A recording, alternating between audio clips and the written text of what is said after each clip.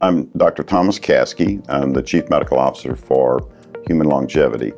Our objective at Human Longevity is to use unconventional and modern technologies to be able to identify in individual patients the risk of a disease before the pathology has onset.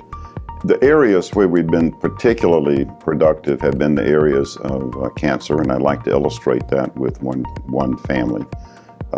This was a family in which a single individual in the family had a diagnosis of breast cancer, and the genetic analysis that we carried out on that individual identified a BRCA2 mutation, which was provocative of the disease in the family.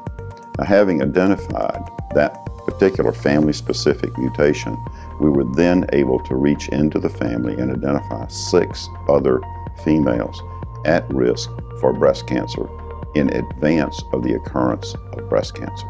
So this just illustrates that you can make a single diagnosis, but if you know the heritability of the disease, you can then extend that observation to be able to identify risk and have those patients under care for prevention.